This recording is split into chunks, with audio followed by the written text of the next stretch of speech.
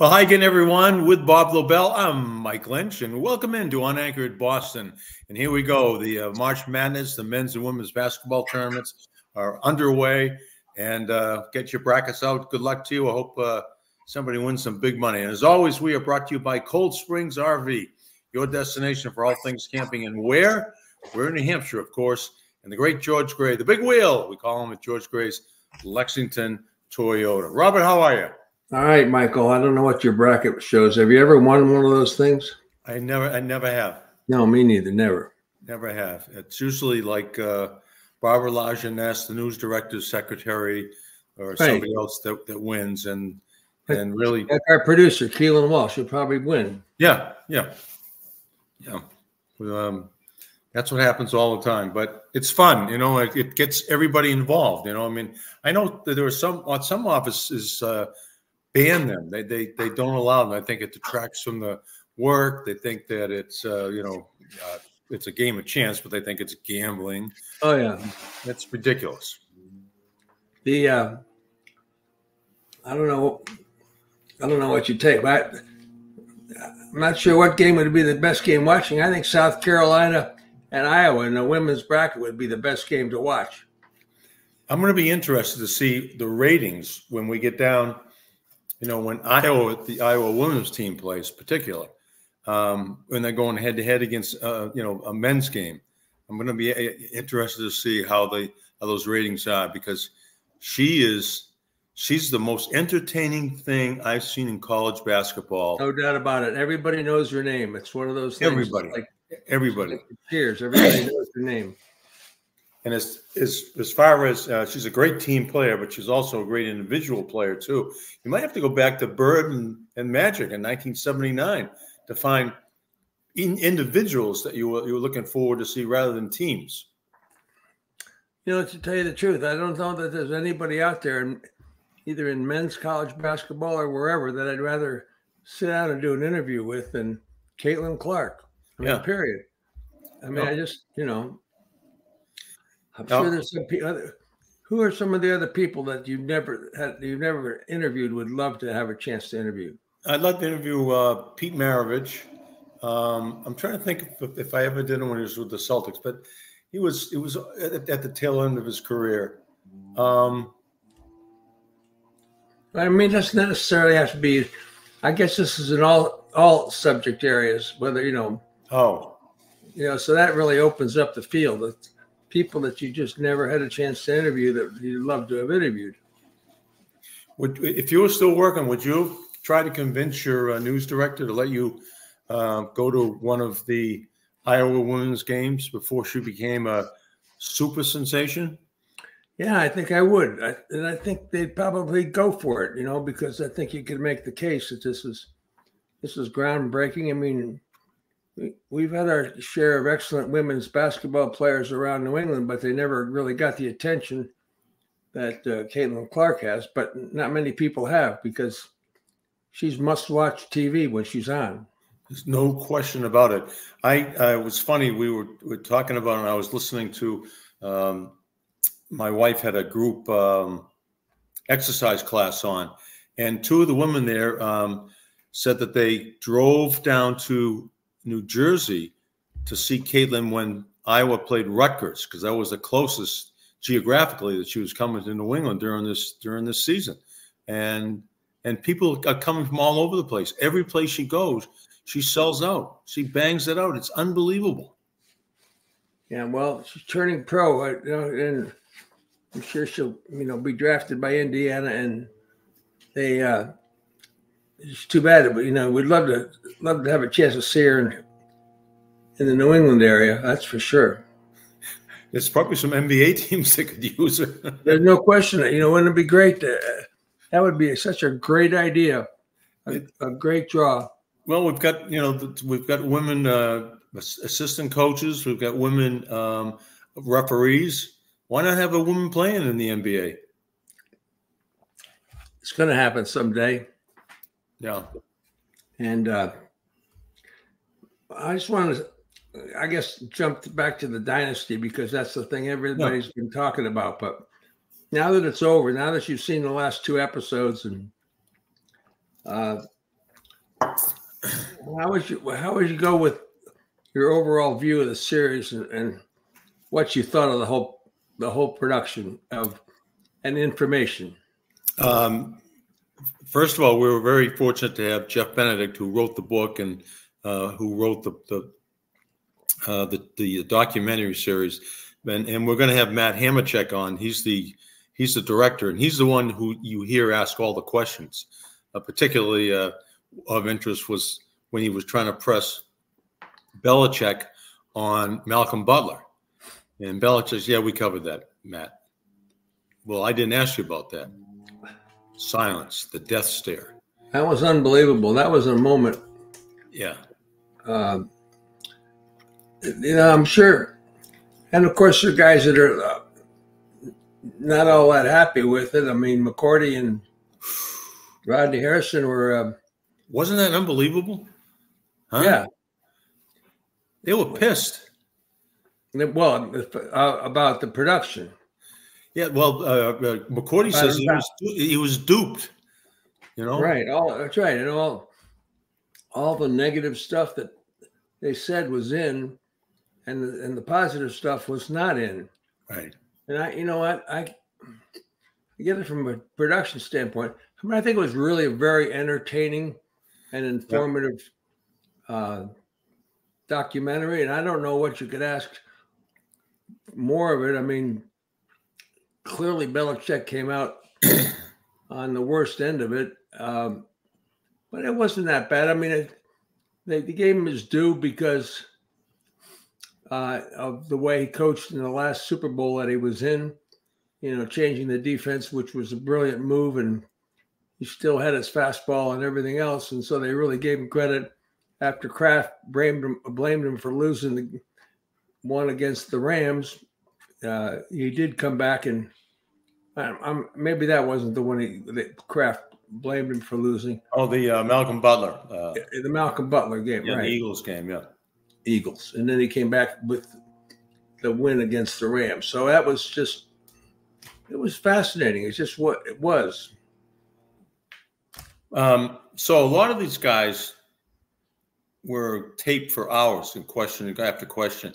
And I think the players thought it was going to be a 10-part celebration of all the Super Bowls and, all after they, told the world to drop dead after Spygate, Deflategate, you name it. And it wasn't. I mean, it was exactly what Jeff Benedict told us it was going to be. That, you weren't, if it was just about Super Bowls and winning and parades, well, it would have limited appeal. It would stop at the New York, Massachusetts border. He wanted this to be a universal and global appeal. And that's why, you had to put in Aaron Hernandez, Spygate, Deflategate, Brady going down with a torn ACL and missing an entire season. And what blew me away, and I want to ask Matt Hamachek about this when we have him on in a couple of weeks. He's on vacation, by the way, because he said this thing took every day of his life for the past 3 years. But how do you translate it into 50 different languages? I mean, do you get one person from that speaks 50 different languages, or do you got 50 different people that speak one language? That's way above our pay grade or anything we've ever done ourselves, right? Really? We had trouble speaking English ourselves. I was fascinated by it. I mean, when it was over, okay, it was over, and you came away with certain opinions of Kraft and Belichick and Brady, and it really was as we talked about it with Benedict, the story of relationships between the three of them, and but the important part was that people realized, as Brady, like I said, Brady was really eloquent when he came back to New England, and really didn't realize how good he was in speaking when he was in Foxborough at Gillette when they brought him back, and he said it really was about the team, and it's true. I mean, everybody, not many other people got credit I mean, there was not a whole lot of stuff about Brewski or about any of the other players that were involved in making that team as successful as it was. I mean, a lot of guys, like you said, were interviewed for 4 hours, but only some of the negative stuff got in. Rodney Harrison was really upset. Yeah. Yeah. Yeah, he was. And I just, I keep seeing snippets of it on TikTok or Instagram. And I'm saying, oh, yeah, I don't remember that. Yeah, now I remember that thing. So I want to go back and watch every episode again and maybe even take notes for when we have Matt Hemachek on. But it's a lot to digest. 10 1 hour, basically 45 minutes to an hour episodes. And I was, it was, not only was it must see, excuse me, must see TV, it was turn everything else off in the house. And, you have to watch it like you were studying for a final exam. Yeah. Yeah, it was a project. There's no question about it. And certainly it was pretty close to home. And certainly for us who had a chance to have front row seats for most of those activities. But I hate to even bring up the Red Sox in our short. Well, we'll get to them in 1 minute.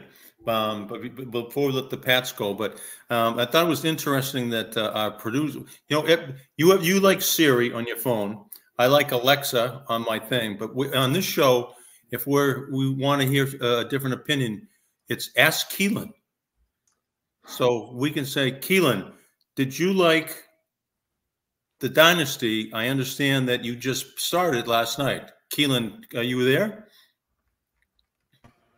Hi, guys. Yes, she is. Your Alexa at your service. So what did you think of the Dynasty? I loved it. I thought it was not that I didn't think I was going to like it. I've just not been the biggest sports fan, but it was so good. I loved it. Loved seeing you guys in it, of course. Well, that was the best part. Yeah, it was really good. So that's what Bob and I are interested in. So it appeals to the non-football fan. Yeah, absolutely. It was fun. It's kind of cool seeing people even just seeing Brady. I forget. Remind me, who's the guy that he lived with? Ted Nugent, I think his name was. Yeah, I think it was just funny, listening to how they played that video game, and they're like, "Oh, when Tom got mad, he would stomp on the floor until he won." I thought that was funny, and the loser had to run the block. That's pretty good. I don't remember that. See, that's why I have to go back and watch it again. Yeah, Keelan, let me tell you one thing, Keelan. It gets less fun as you go along. Not that it's not interesting. It gets more interesting, but less fun. I'll be ready, I guess. Be ready. This is great. Keelan's so much better than Alexa and Siri, isn't he? No doubt. All right, Keelan, thank you. If we need you, we'll call you back, all right? All right, I'm all ears. Okay. All right, bye-bye. Girl. See, it's a nice touch to the show. We got magic. Nice. We need an answer. There it is, right there. She's not really a hardcore sports fan, but she loved the Dynasty. So they've hit a home run. They've done it, accomplished what they set out to accomplish. Agreed. Totally. All right. You want to go to the you know what? Well, I don't want to go to the Red Sox, but I really feel like we have to because Major League Baseball has started, albeit in South Korea, and Mookie Betts has already hit a home run. So why can't we get players like that? But there's when you put together the Dodgers and the Padres lineup, and you see how many former Red Sox players are involved, it's disgusting. If nothing else. And I only say one thing. They have their opening day plan to bring back the 2004 team. Now, we found out that Schilling is not coming back. Correct. That's good news. I could care less about Curt Schilling coming back. And he, of course, revealed that Tim Wakefield had life-threatening cancer, before it was, out publicly, and Schilling has basically become a pariah to the rest of that team, and so for whatever reason he's not coming back. It's not a bad thing, but they put all that together along with a tribute to Tim and Stacy Wakefield on opening day, which is a lot. I mean, I think they could have done the Wakefield stuff alone on opening day and players at some other point. I mean, I just think it's a lot. It's awful. It's a lot on opening day to bring all those people together, certainly because they're going to come back from a West Coast road trip and, probably be in trouble immediately. This is true, but I think it's a smart move by the Red Sox because there really is nothing other than it's the home opener. There's nothing to celebrate. There's no great season, so they got to honor I think they could honor the 2004 team on another night, but that's what I mean. That's all I'm saying. Yeah, I think the Wakefield stuff is really important and right on point. But to do it all together, whatever, they obviously are tone deaf, basically, with how the things that they do resonate with the fans. I'm trying to read. I had a quote up here on from Schilling, and now I can't find it on my phone, but he took a shot at Shaughnessy in his statement. He said, I'm just not going to come up here because I don't feel like having the CHB, curly-haired boy. And in parentheses, it says Dan Shaughnessy writing about it. So I'm not coming. It'll be a distraction. He says I forever will regret doing what I did, but it's too late right now. And I think it's insincere. I don't think it's genuine. I think we've all had enough of Kurt Schilling. He did his part on the field. There's no question about that. I mean, and he did his part on that 2004 team, bloody sock and all. But I'm just saying that I agree with you. I think it's nice to see Shaughnessy back. This is the first column that he's written, and I know it's great to see him back, and we're going to have him on next week to talk about a few things, including the dynasty. But I really was looking forward to getting his take on the dynasty. Yeah, he'll be great on the dynasty. Let me again, going back to the dynasty. If you thought the intent was to elevate Robert Kraft's status and to use it as something to enhance his election to Canton, Ohio, did they succeed in that or did it backfire? Personally, I think that they did not advance his cause because I think the other owners are obviously all going to watch it. And any opinions they had about Robert, or one way or the other, are probably going to be reinforced. I mean, he did come off in the dynasty with an enormous amount of credit and very little damage, and I guess justifiably so, because they were the signature sponsors of the program. So I guess you couldn't have expected anything else. But one of the things that jumped out on me, Mike, was in the last two episodes when Kraft was talking about his coach.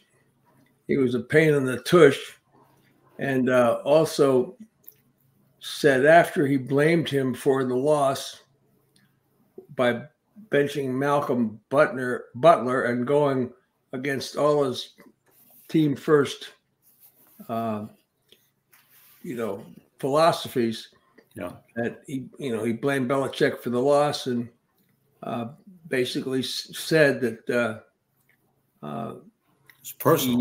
I'm going to keep my eye on him. Yeah. Well, that to me jumped out and said, "What are you kidding? It's not a child. You're like a child. I'm going to keep my eye on him." And anyway, I just that was my take on. I don't think he helped himself at all. No, he had no control over Bill Belichick while Bill Belichick was successful. Zero control over him. And he knew he couldn't have any control over him. He knew he'd ruin the product. But Kraft waited and finally got his moment where he held the hammer and he finally got to tell the coach what to do. No, we're going to do it this way. You're going to listen to me. And then vamoose, he's gone.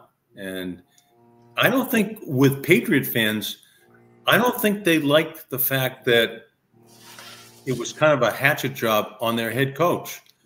You know, in Bill we trust. And Bill brought 6 championships, 9 Super Bowl appearances to this region right here.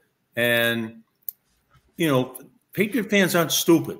And I think Robert and Jonathan think Patriots fans are very naive and they're all going to drink the Kool-Aid. Well, they don't drink the Kool-Aid. They're smart fans. You know, we always have this thing, Red Sox fans are very educated baseball-wise. Well, so are the Patriot fans. And I think they saw right through it. I think they saw that it was going to be a pro-Kraft production. And I think they were upset at how their head coach was treated. Yeah, I agree. Despite the fact that he has performed poorly record-wise since Brady left.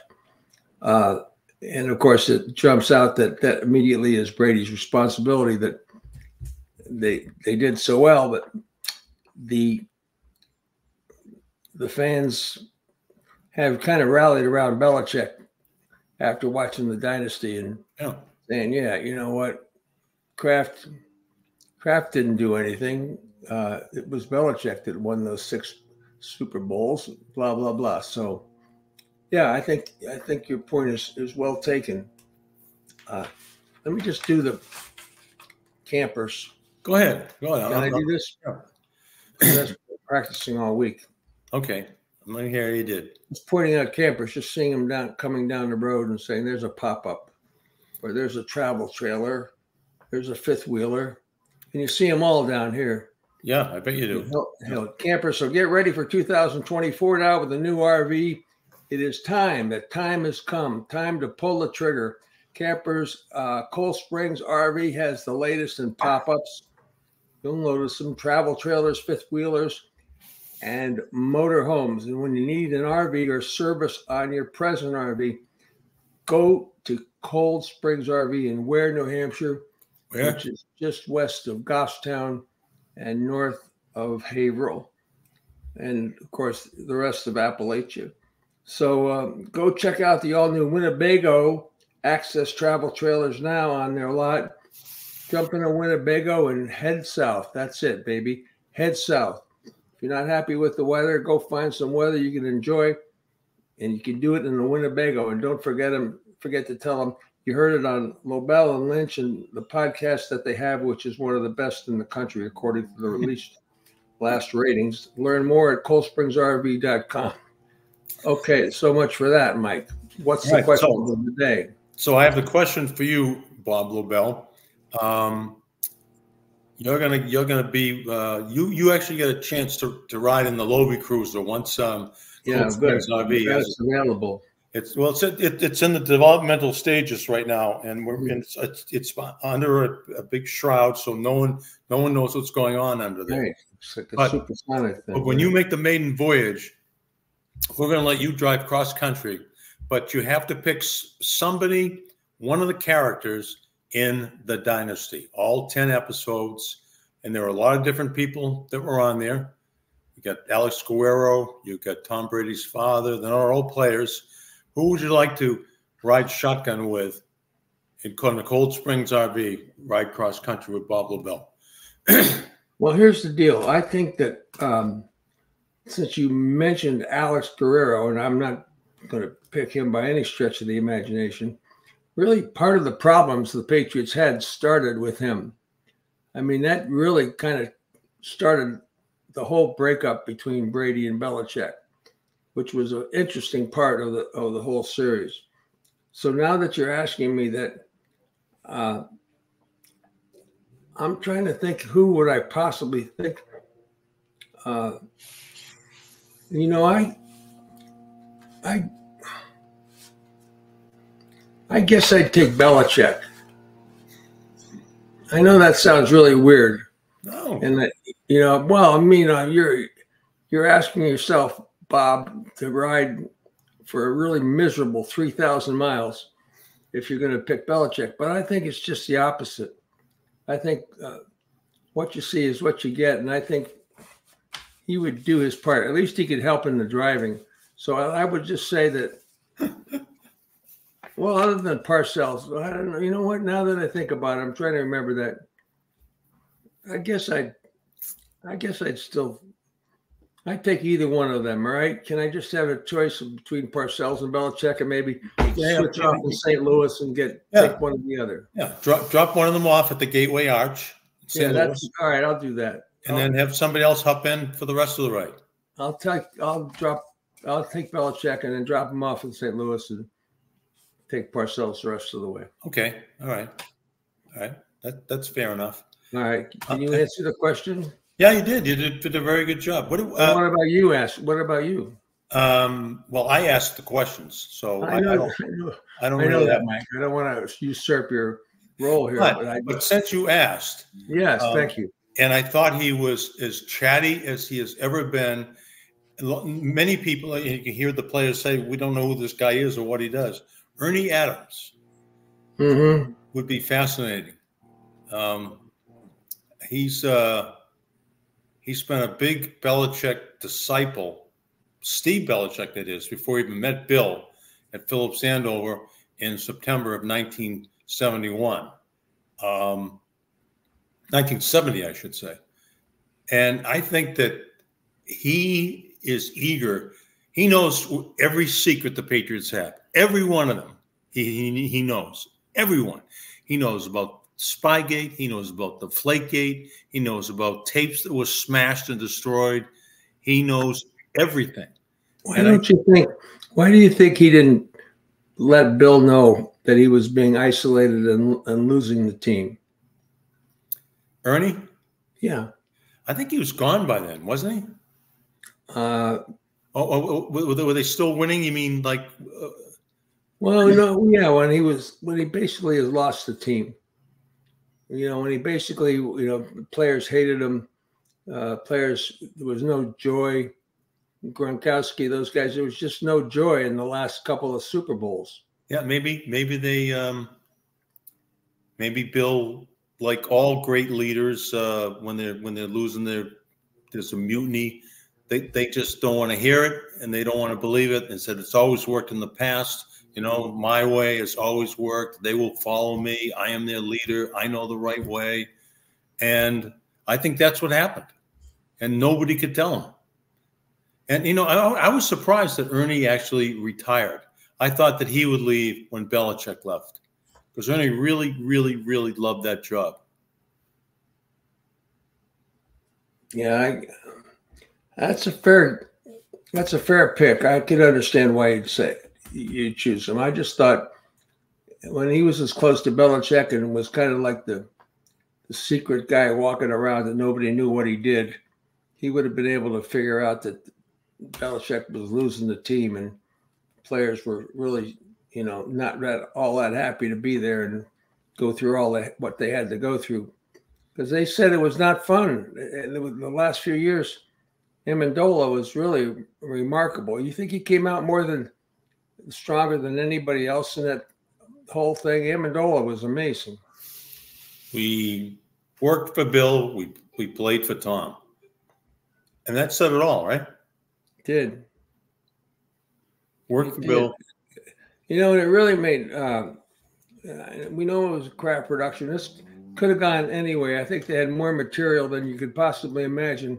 And they could have made it into anything about anybody, any one of those three guys. And it came out the way it came out. But even Brady came out better than Brady ever was. And he was always at the end, the best ever, and it made him even better than the best ever. For some reason, it was like he was driving the bus. Yeah. Or the fifth wheeler, whatever the case may be. On the Cold Spring RV. Yeah. Yeah. That's well. Tom does everything pretty well, and I trace every bit of on the field success. Well, not every bit, but personality wise, back to his mom and his dad. Yeah. He is who he is because of Galen and Tom Brady Sr. Yeah, and I don't doubt that at all. No question about it. I mean, the fact that his sisters probably had a lot to do with his upbringing. Absolutely. Absolutely. 3 older sisters. They probably dressed him up, in women's clothes like a doll. Really? That's an interesting one. I hadn't thought about that. He told me that one time. He said, "Oh yeah, they used to always try to dress me up as a doll, and try to curl my hair. And I always try to run away from them." And but I think that Tom, the worst word you want to hear from your parents is, "I'm disappointed in you." I mean, that crushes everybody when they hear that from the parents, right? Yes. And so, from personal knowledge, I'd say yes. So I know that Tom still feels that way. That if his mother called him up and said, "Tom, I was really disappointed in what you had to say after the game about your offensive line. You know better than that." That would kill Tom, kill him. And he'd never do it again. So, well, you're right about that. I mean, he was very fortunate to have so many quality people around him. And I think at one point he thought that Belichick was an extension of that. Yeah. And just kind of, it all kind of went sour. And I blame Belichick for that, because I think Belichick was the one that was worried about losing power and was more jealous of Tom's success. And I think at some point Belichick never felt that he got the right credit, or as much credit as he should have gotten. Yeah. Well, when you're driving cross country with him, I'll talk to him about it. I hope you have a complete report on my desk 72 hours after you arrive back. Yes, sir. I'll take care of it. So what else is on your mind today besides opening day, the Red Sox? And opening day of the Red Sox? How many games? They have a 10-game West Coast trip before they come home for opening day. What do you think their record will be? Where will they be after the first 10 games of the season when they come back home to Fenway Park? It may not be pretty at all. I mean, they may face a very hostile crowd. Well, I got to look. I don't have the schedule in front of me, but is Oakland on that schedule? Well, yeah, they start in Seattle, and Oakland must be on the schedule. Yeah, I don't know how many they have in Oakland, but I mean, I would think they would be able to beat Oakland. Do you know who their starting lineup is going to be? No, I know the pitcher, Bello. That's it. I'm sorry, that was a loaded question. That's the only one I can name. I'm serious. Yeah, I know. It's a loaded question, right? Who's their starting catcher? Don't know. I don't know. Jason Varitek? Bob Montgomery? Fisk? Yeah, they should. They would hope, right? When are we going to get Fisk on the show? I guess I can make that call. Yeah. That would be pretty good. I'll work on it. All right. And it would be nice. Charles Steinberg will not be involved in the opening day production, right? I don't think so. I think Sarah's doing it now. She's in charge of all those things. Is that right? She was a disciple of Charles, though. So, yeah. A lot of Charles' style will be on there. I'll tell you what, Red Sox do celebrations as well as anybody, I would say. Yeah, they did. They've done a lot of great opening days, and I do agree that was a strength of their. But that's not what the fans paid for. Well, you know what this reminds me of, Bob? I remember, I think you and I were in the same meeting. We met with Todd Rosenzweig of the Celtics when they were really down. I mean, it hit their low point with ML running the team, and there was just no interest at all. And they brought back all these Celtics legends for a halftime chat on the court. You remember that? Yes, I do. And so we would all sort of rotate and have a player for a night and then, you know, be on the court. And it was sort of to draw the attention away from the pathetic product that was on the court into a celebration of John Havlicek, JoJo White, you name it. And this is what the Red Sox, right out of the chute.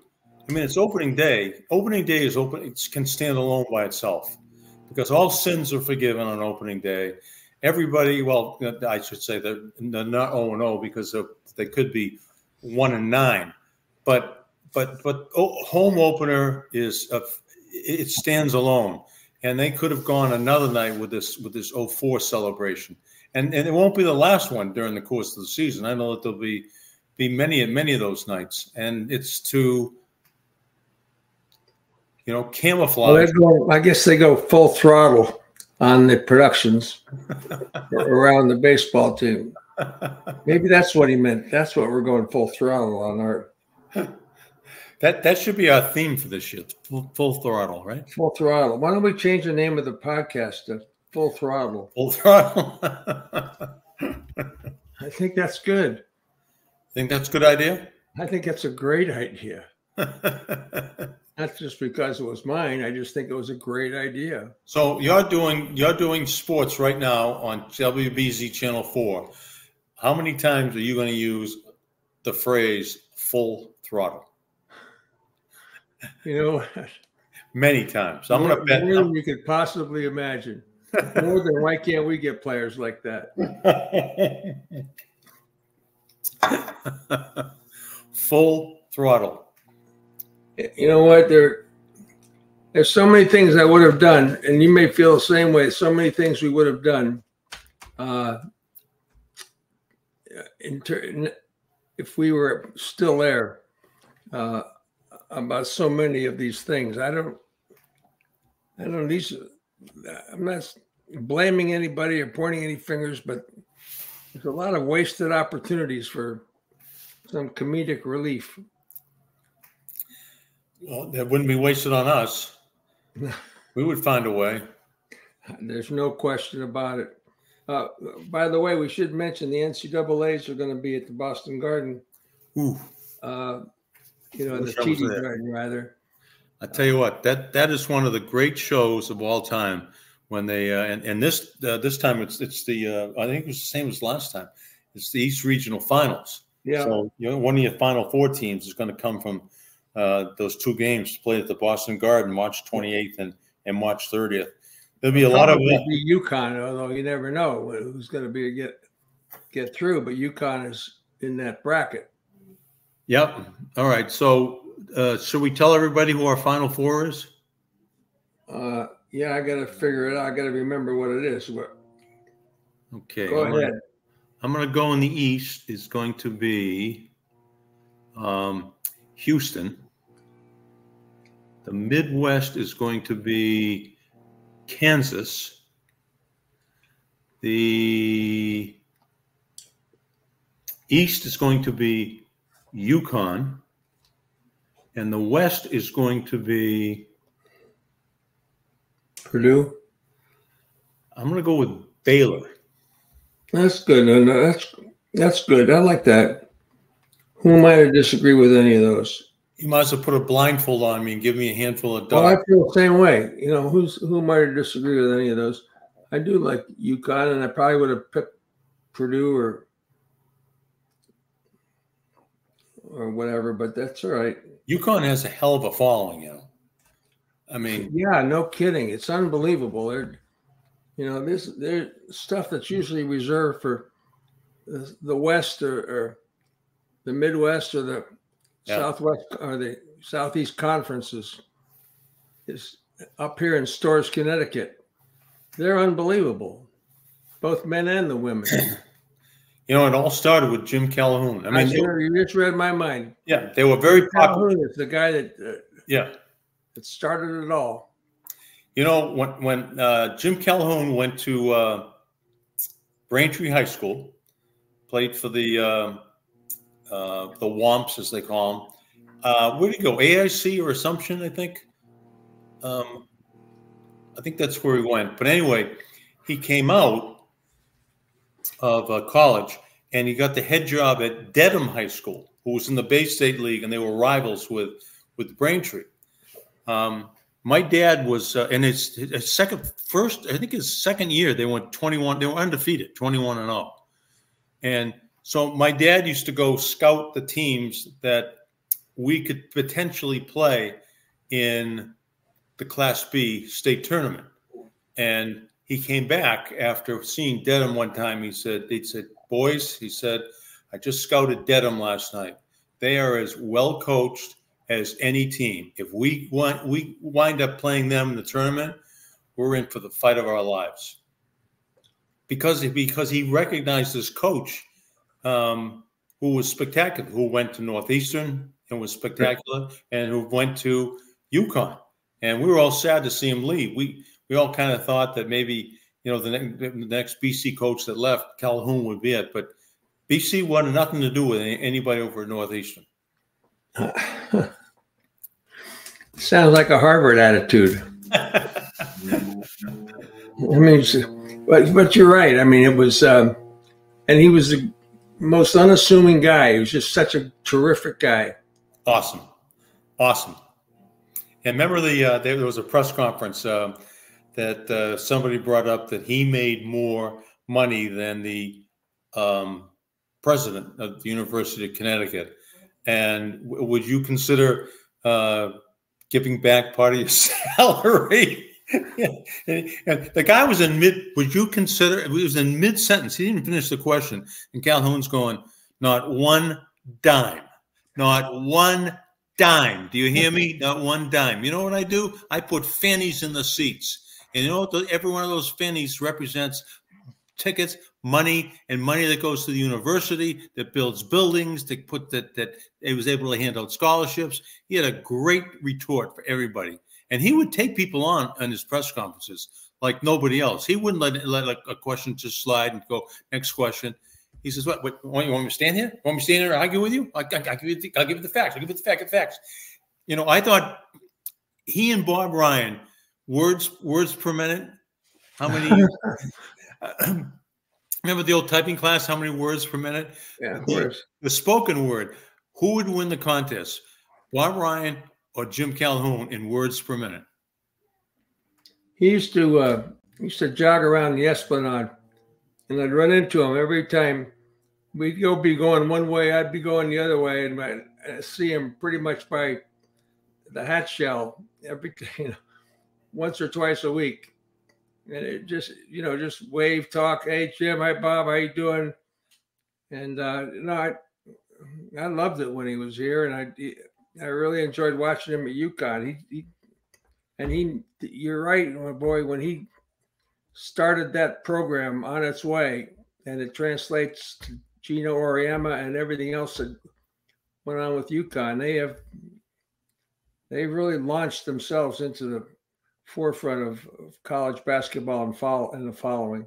Absolutely. You know, and some schools are destinations, some schools you want to avoid. You know, people flock to Duke, they flock to North Carolina, they flock to UCLA, and UConn's one of those teams. It's a destination. Well, you mentioned Kent State. I thought you were going to throw that in. We are Kent State. The Flashes. Are they in the tournament, by the way?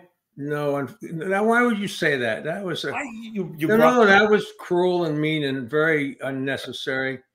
No, Akron beat them 3 times this year, and Akron's in the tournament. So, and Akron has a good nickname too. Are they the Zeros or something? The Zips. The Zips, yeah. Akron Zips. Okay. Yeah, I spent Golden Flashes, the Akron Zips. I spent 2 nights in Akron once. The hotel looked like like a silo, like that would be You green. know, let's just stop it because Yeah, no, it did. And you know, they're the rubber capital of the world. They had Firestone, they had Goodyear, they had Goodrich.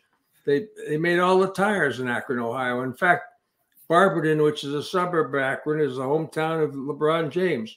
And Mike Vrabel's from Akron. So there, you don't need to have any more, you know, I don't need to defend Akron. I walked around. They have a minor league baseball team there, a nice ballpark downtown. But there's Akron, there's the Cleveland Airport, then there's nothing, then there's Akron, then there's nothing, then there's Canton, Ohio. Is that about summing up? Canton Airport. What's that? Akron Canton Airport. Oh, Akron Canton. It's a slash now? Well, it always was, actually, Akron Canton Airport. But no, where's LeBron James is from here? I'm just saying, it's just a stone's throw from Kent State. You know, when you return your rental car, if someone's not on, it says attendant. You know, it's not true. That's not. It is true. You return the rental car and it says attendant not on duty. It's the honor system. Just put your key in the little. Well, who the hell would ever fly into Akron Canton in the first place? Me. Why? Because you'd save some money. No, because it was closer to Canton, and we were going to cover Andre Tippett's induction to the Hall of Fame. Oh, okay. So yeah, that's true. That's where you go, Akron Canton. Okay. But I forgot. I put the rental car on. I threw the honor system. I threw my keys down into this little box, and then I said, "Oh shoot! I forgot my I don't know, some jacket that's in the trunk of the car." Aha, good. I reached back and got the keys. Went out, got it. Went back. Honor system. You know, what do you think if that honor system was in Boston or New York? I mean, how many cars would never be seen again? That's Americana right there. Is it Canton, Akron, or Akron, Canton? Akron, Canton. Okay. Now, would you fly in there when you went home? Pardon me? When you went home, would you fly into there? No, I would go fly into Cleveland. Okay, so you're up north, right? Well, I was south of Akron, Canton, but I would fly into Cleveland because I'm not stupid. I would fly to a big airport that's got people on duty to take my rental car instead of dropping them in boxes. But I'm just saying, Hopkins County Airport. Yeah, Johns Hopkins County Airport. Hopkins County Airport, right? Is that the same Johns Hopkins? That's the. No, it's not Johns Hopkins. This was just the Hopkins County Airport. My mistake. Okay, Hopkins County Airport. My mistake. Yeah, very nice. I like it there. Yeah, it's a nice airport, and as Chet Curtis once said, that it's not the end of the world, but you can certainly see it from there. I'm sorry, we're giving you too much crap about Ohio. I don't mind. I can take it. I can, believe me. Don't start. I mean, I not have railed on Harvard, have I? Have I brought up Harvard today? No, Yale is in the tournament, but Harvard's not. So how's that? I have not railed on the Crimson. All right, I got to do a spot for the big wheel, George. Yeah, you do. All right. Try not to screw it up. I will not. My lines aren't as long as yours, so they must have greater confidence in you than they do in me. I don't think that's necessarily true, but if that's what you say, go ahead and live with it. Well, if you're thinking about a new vehicle, go where Lobel and Lynch go, and we don't go anyplace else. Go see our friend George Gray at George Gray's Lexington Toyota. We've been customers for years because we know George Gray will treat you right. They're a family-owned and operated dealership that we trust. And you screwed up. You just screwed up. I did. The family-owned dealership that we trust and you can trust as well. Go see the big wheel himself, and he is the biggest of wheels. He is not. I'm not talking about physically. He's a big deal, and he's the big wheel. Go see the great George Gray. George Gray's Lexington Toyota, 409 Mass Ave in Lexington. Okay, that was a good comeback. That was good. Speaking of when I used to, I dropped my car off for an oil change at George Gray, and I'd go for a run. They have an old railroad bed behind the behind the dealership, and I would run there in my running days. which are behind me, I think. Did you ever think about running the marathon? Everybody that's run a Boston Marathon, raise your hand here. No. Anybody? No, nobody in this camp right here. Have you run 5 times? Why 5? Just because I held up 5 fingers? Yeah. No, why would that? I said raise your hand. My hand has 5 fingers, and I raised my hand. I'm saying, well, good. You know, I'm going to salute you, Bob, because I think that's a great accomplishment. If they shorten it by 24 miles, I'm in. Because I have no, I've run a bunch of 5Ks in my life, but that I have no interest in running one step further. Not one. As I understand. Would say, not one step further. It was a commitment. I would say that it was the same day finish. Same day finish. I got an idea. Why don't we try to get Jim Calhoun on the podcast? I think it'd be great. That'd be awesome. Would we get a chance to talk? You know, it'd probably be a gift if we didn't. That'll be the next Full Throttle episode. They played in Worcester against somebody, and I brought my dad. My dad is a big fan of Jim Calhoun, and we sat. The press table was right behind the UConn bench, and my father just kept going like this and says he spends the entire game with his back to the floor, talking to the guys on the bench about how lousy the guys on the floor are doing. And they were playing somebody like Vermont or somebody who they should be crushing, and halftime it's a 1-point game. And then all of a sudden, 5 minutes gone in the second half, and it's a tie game. And he turns to the team. He says, it gets him a timeout, and he says, when the F are you going to figure out that we're in an effing ball game? We got a game going on here, and we're tied with this team with 15 minutes to go. And he just reamed them, and all of a sudden, whoop, they just took off from there. And but he was a classic. Classic. I think he's down here in Hilton Head somewhere. Why don't you make it your mission the next couple of days? Yeah, it really wasn't on my schedule, but I'll try to fit it in. Are you a South Carolina women's basketball fan now, since you have been down there so long? Well, that's an interesting. I never really made that connection, actually. The fact that I'm in South Carolina. I don't say I'm in South Carolina. I'm just Hilton Head, but it is. It just seems to be a big difference. Yeah, The answer to your question is no. I have not. I don't remember what the question is right now. The question was I a South Carolina basketball fan? Oh yeah, right. Okay. He only asked me that 20 seconds ago. I don't know. It's that time of life, Bob. We're going full throttle. We're going full throttle. We're going full throttle. I just think Keelan did today. She do all right? Yeah, Keelan did fine. Ask her if she likes full throttle, and can she get her name changed without too many problems. Keelan, can we change the name of the show to Full Throttle that Tom Werner's been using speaking about the Red Sox this year? Can we do that, Keelan? I'm not going to make any promises at this time. How difficult would it be? I don't know. Why you're not liking the? It'd only be our 5th name change. I don't know. Unanchored kind of sticks though. Full Throttle. No, Full Throttle has a certain magic to it. If you insist. Well, I just want you to think about it. All right, food for thought. Full Throttle. All right. Okay, NCAA basketball tournament on the 28th to the 30th. That's what you guys want. All right, good job, Keelan. Thanks. Good job, Michael. All right, good show. Dan Shaughnessy will join us next week. We'll be posting it on our website, and also back. Dan had a great column on Schilling, and it's going to have a great column coming up Friday on the Dynasty. Remember, curly-haired boyfriend was Carl Everett when he was talking to Gordon Eads. Yes, he said, "Gordon Eads, you and your curly-haired boyfriend."